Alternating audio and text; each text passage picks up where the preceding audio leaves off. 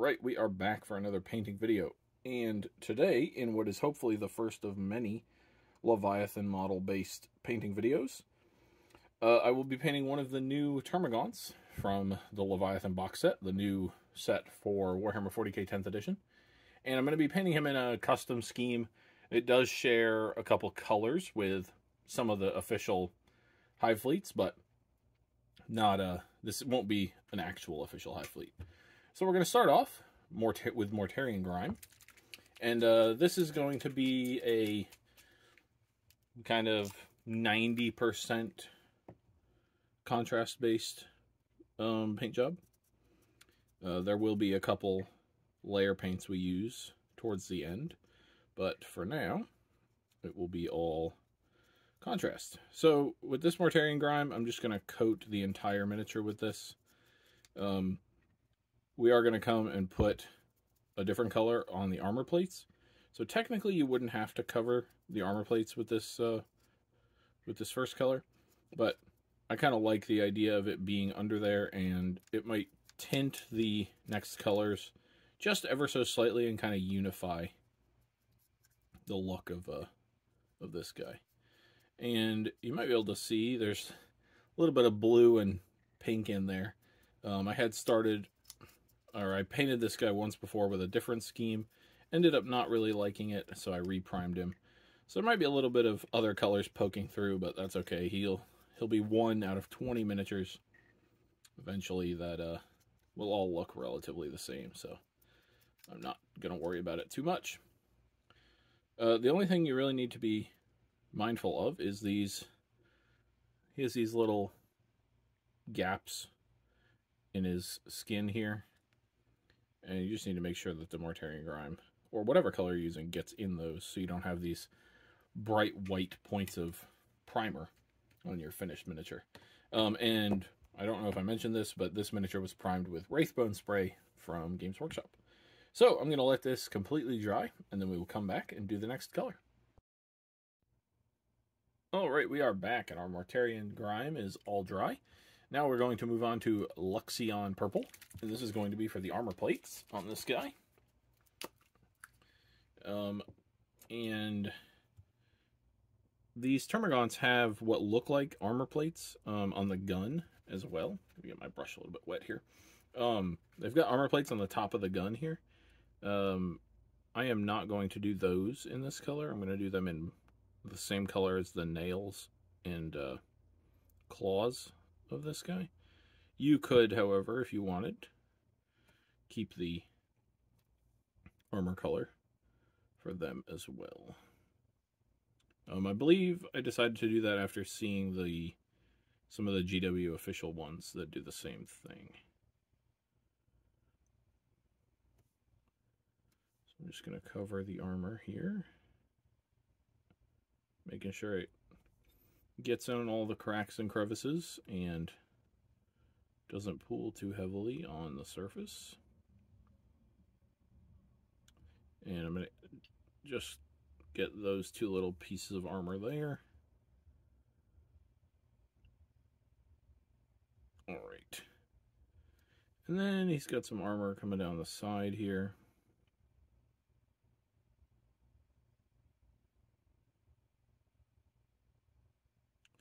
And then that is it for this side. I will do the other side of him, and then I'll wait for that purple to dry, then we'll come back and do the next color.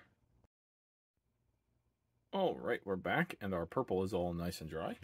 And now we're going to move on to Fireslayer Flesh, and that's going to be for all the little joints and stuff on him, as well as the cables that are attaching to his guns and stuff like that. Oh, and the inside of his mouth, which I'll start with. So I'm just going to get his tongue and kind of up into his teeth for his gums and stuff, and then all these little spots on his skin and on the gun. Basically anything that's indented, I'm just going to do in this color. And if it goes over a little bit, not the end of the world. It's a very thin contrast color, and so it'll just kind of blend in and be fine. So this little bone, skin, whatever it is here that's protruding, I'm going to grab that. And then all these little bits here.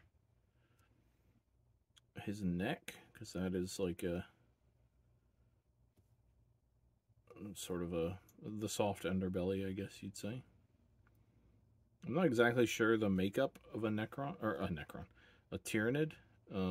It sort of seems like they have 3 materials: this hard chitin armor, or chitin, however you want to pronounce it. Chitin, whatever. Then they have like this sort of exoskeleton sort of thing, and then they have the soft fleshy bits underneath. So the soft fleshy bits are what we're going for with this color. So that appears to be all of them on this side of the miniature. I will do the other side, and then we'll come back and do the next color. Alright, we are back, and our Fyreslayer flesh is all nice and dry. So now we're going to move on to our first non-contrast paint. That's going to be Black Pudding from the D&D Prismatic paint line. I really like this black. It's sort of just leaning towards gray, kind of a warm black. I just really like it. And it works exceptionally well for something like this that is sort of a living creature, but also very dark black. So I'm going to get the armor panels on the gun in this color. I'm going to get all the little claws on this guy. He's got 2 there on the gun, and of course he has the 2 on these middle set of legs, or maybe arms. And then he's got both hooves and claws on his back legs, or on his legs if those other things are arms. And the only thing to really be careful of is on these hooves. They've got a little bit of the exoskeleton sticking down onto them, so I just paint around those, being careful.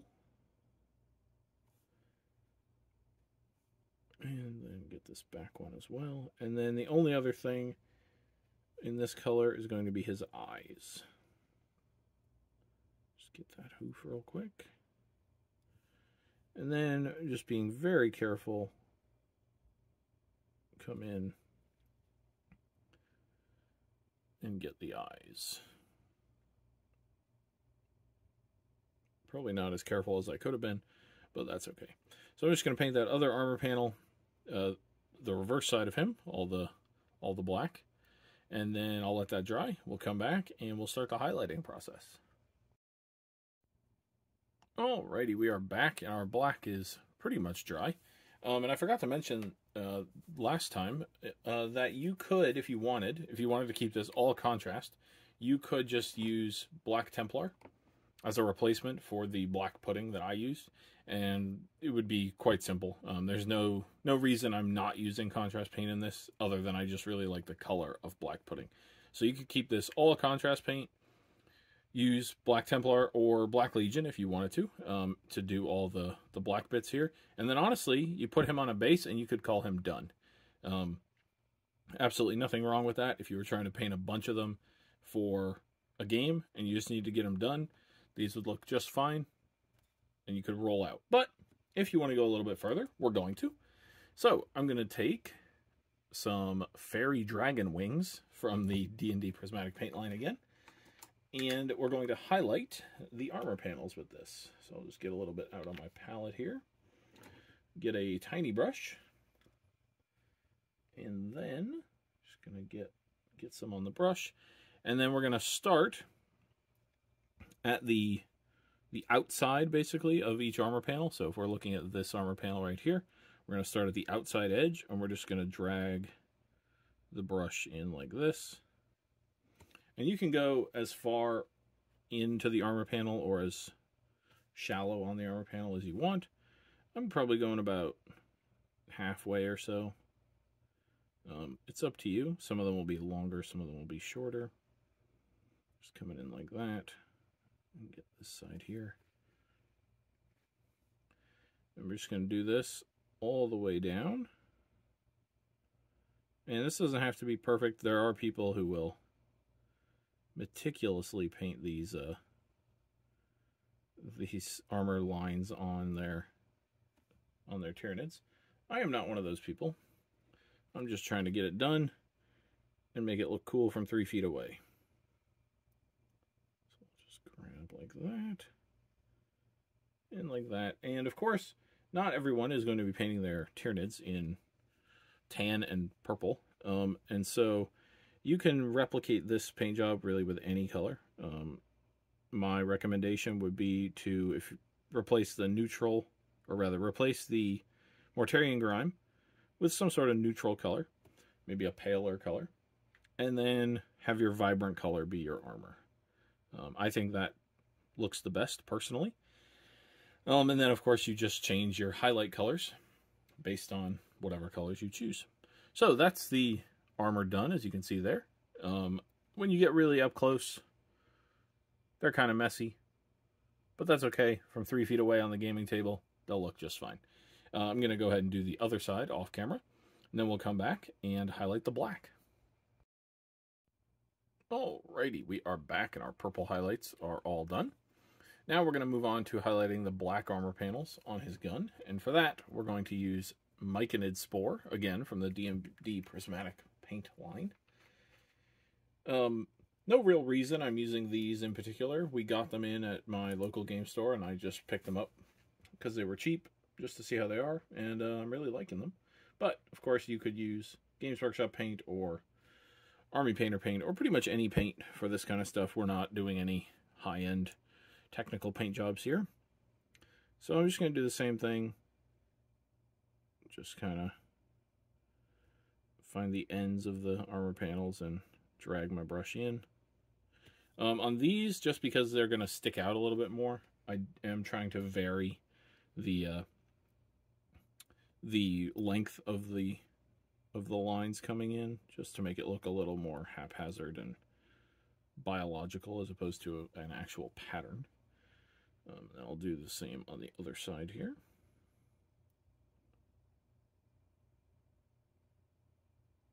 And back here as well. And that'll do. You could also do it on the hooves and the claws if you want. I'm not going to. I'm just going to leave it like this. But I am going to highlight the teeth with this color. On my test model, I thought maybe this color was a little too close to the skin color to highlight the teeth. But again, I'm not super worried about it. I think from 3 feet, looking at my test one I did, you can tell the teeth are highlighted, and that's really all that matters to me. So then, the last step we're going to do, obviously before the base, I'm going to take some sun yellow, but of course any yellow will work. I'm just using sun yellow.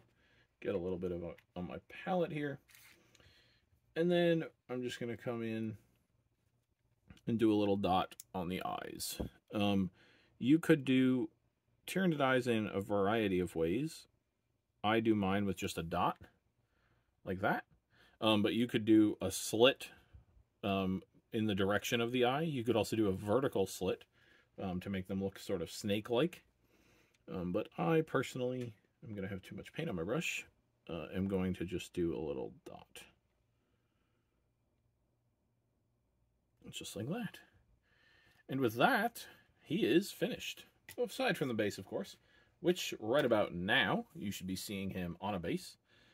And some nice pictures of him, at least I hope. I hope you enjoyed this video. Like I said at the beginning, I hope this is the first of many videos of the Leviathan box set. I have it all sitting right next to me, all assembled, ready to go. So we shall see. This was not given to me by Games Workshop. I forgot to mention that in the beginning. This is before the release date, so I don't want there to be any confusion. This is my friendly local game store's store copy that I'm painting up so we can have it on display on release day. But thank you everybody for watching. If you enjoyed this video, please feel free to click the like button, subscribe to the channel, and I will see you on the next one.